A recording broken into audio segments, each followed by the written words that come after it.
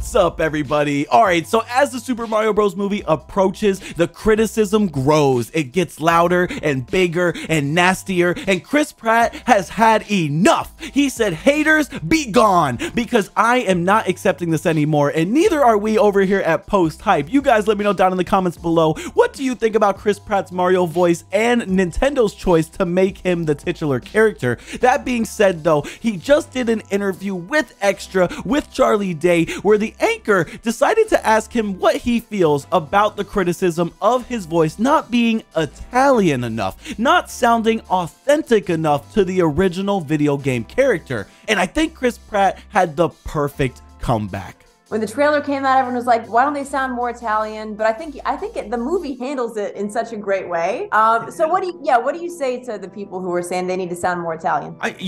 Come watch the movie. Go watch the movie and then we can talk. I really think that, like, once you see the movie, and you know what? In all honesty, I think you probably need to watch it twice. Now, I think that is super funny. Not only is he really sticking it to all the Mario voice haters out there, I think it's actually true. Look, until we get the full finished product, none of us are going to know exactly how this voice is incorporated into the film. And being that Mario and Luigi, at least in the Super Mario Bros. Movie, are being transported from the real world in real Brooklyn, New York, I think it makes sense, the voice and the take that he had on Mario's voice in particular. I also think it's funny how he's saying to come see it twice. I mean, hey, if you're a hater, you might as well go see it twice to make sure that you're hating properly, right? Well, let's take a look at the rest of it. I think that, in all honesty, the answer, though, is that this is a passionate fan base, and it makes sense. Like, I understand, I'm part of it. This is the soundtrack to your youth. Yeah. And you don't want someone to come along and cynically kind of destroy it as a cash grab with the movie. I fully understand that. You do not want that to happen,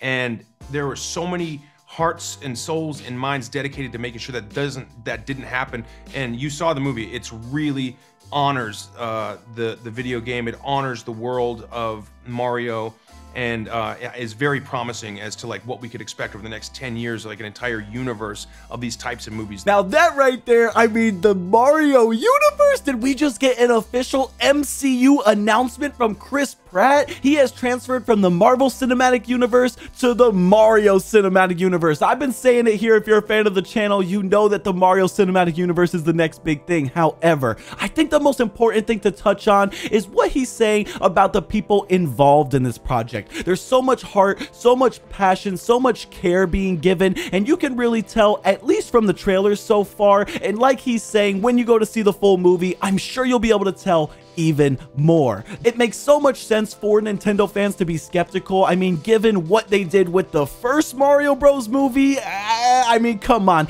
I can understand where fans would maybe be a little standoffish, but at this point, with all of the clips, all of the trailers, all of the footage, it just seems like Nintendo's about to knock this one out of the park. If you're still hating, I don't know what to tell you. You might as well go see it twice. That being said, you guys let me know what you think down in the comments below. Are you excited for the MCU or even this movie in particular? I'd love to hear what you have to say. If you guys like this video, make sure to smash that like button and don't forget to subscribe.